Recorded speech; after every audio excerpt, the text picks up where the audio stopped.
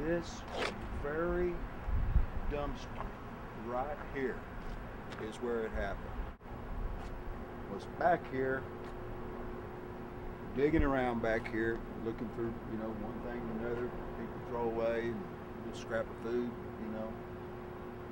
And I noticed that old Wolf was up there, you know, and he was acting kind of funny, you know, walking around the you know, I wondered, what could it be? So I figured it must be something in there really good, you know, because he's just really excited. And Yeah. so, well, you know, I can't get any closer to it. To this, it's, you know, I haven't been back here since the day that happened. Yeah. That's how much it's changed my life. But anyway, I reached over in there and, you know, digging around in there. It just wasn't much, you know, that I could see. And then I saw what looked like a wig. You know, I figured, well, one of these stores here, the Dollar Tree, or something, you know, thrown out a lady's wig.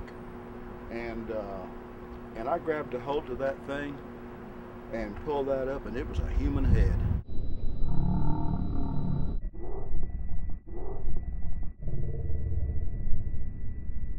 And old Wolf was just jumping up and down, going crazy.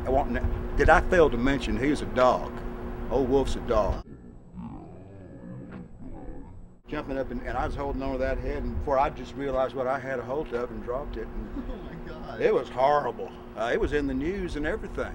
Was it really? Yes, yes. A severed human head? Severed human head, and what it was, come to find out, it was a Fort Hood soldier come back from the Iraqi war, and he cut off his wife's head up there in Killeen.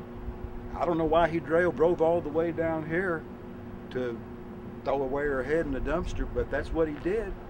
Maybe he was trying to. And, you know, sons of bitches are crazy. So You know, they come back from that war, and you know, there's no telling what they're going to do. Cut their wife's head off, or you know. Well, anyway, I did. You know, I had to tell somebody. I had to be a responsible citizen of the world. So I went into, you know, one of these stores. I said, "There's a goddamn head in the dumpster." And well, finally, you know, that they thought, well, we'll have to check it out. Imagine their surprise when there was a head in the dumpster. But goddamn, what a day. Well, it changed my life because, man, I never wanted to dig in a dumpster again after that. It's like PTSD, post-traumatic stress syndrome. Yeah. You know, which I have. You know, not bad enough to cut somebody's head off and throw it in a dumpster, but I have that, you know, from finding a head in the dumpster. You know, I see it in my dreams. I see that head, that woman's head, that woman's head, that woman's head, that woman's head.